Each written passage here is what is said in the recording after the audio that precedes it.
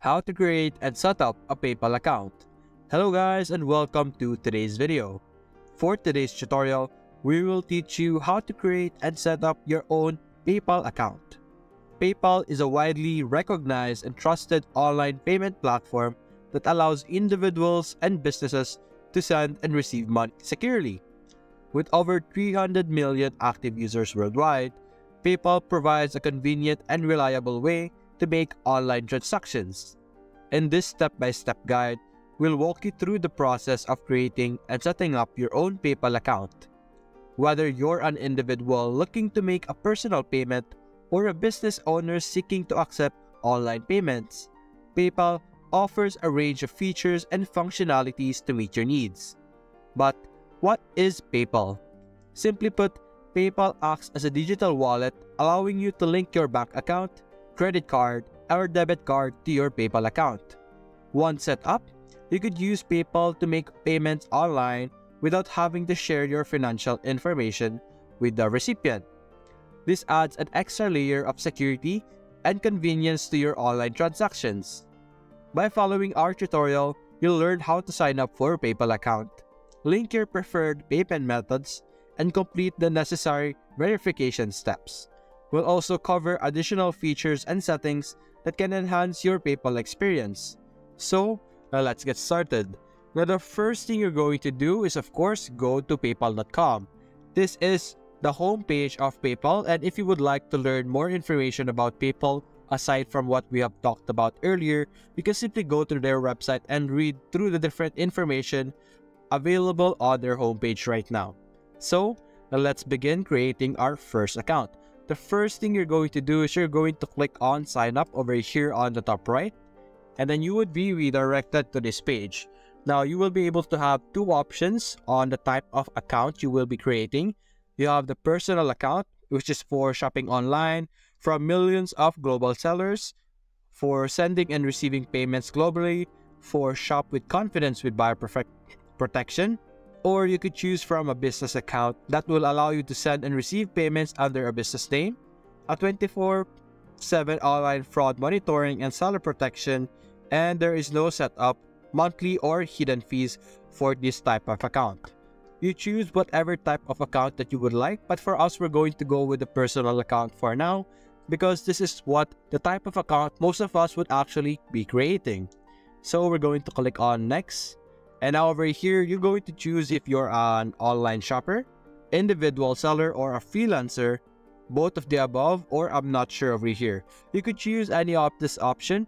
Make sure that it is accurate because PayPal will be reviewing your account and you wouldn't be able to withdraw some money depending on what type of person are you. It will have some time or like a verification period or like a waiting period before you could actually use your account properly. So I'm going to go with an individual seller for now. Click on next. And now over here, we're going to have to enter a phone number. We're going to use a random number for now. We're going to go to receive SMS over here. Click on this link over here. So we're going to be provided with a random phone number for now. So we're going to use this as our phone number for our PayPal account. We're going to make sure to edit this just like that. Click on next. And we're going to wait for our security challenge. Going to click on I am a human, and now it's going to send a confirmation code to our phone, so we're going to wait for it in this website. We're going to update the message. Now, when creating your personal account, make sure that you are actually using your own phone number because this will serve as a security measure for your account. So don't follow what I'm doing, and I'm just doing this for our tutorial wherein I'm using this receive SMS as our phone number. So we're going to copy the code being sent. As you can see, this is from PayPal, and we're going to paste it over here.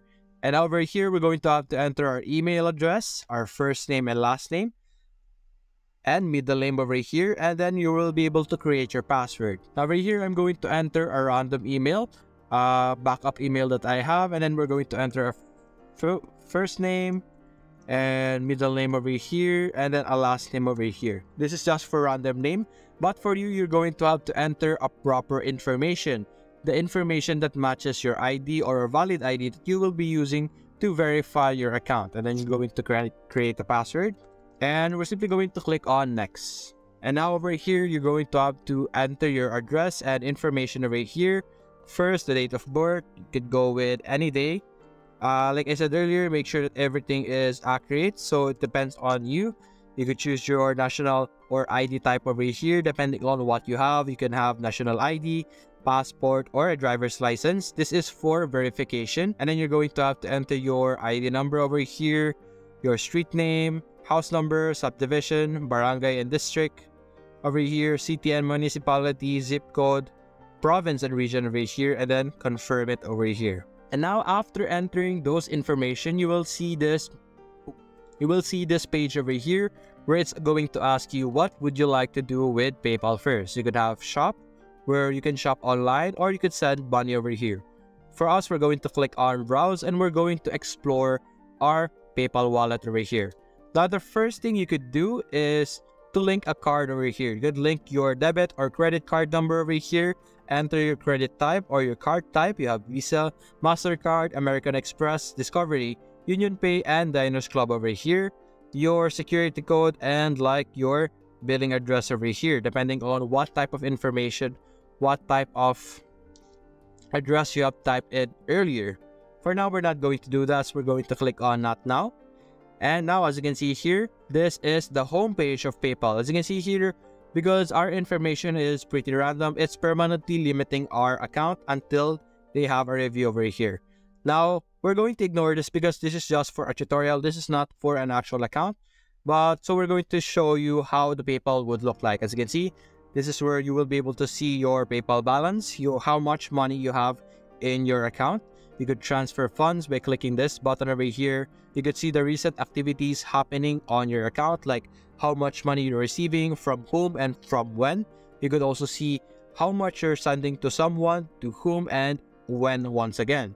You could track everything happening on your PayPal account in this section over here. You could also connect your banks and card over here by clicking this link a card or bank option over here, or this icon over here. You could also create an invoice if you would like by clicking this button.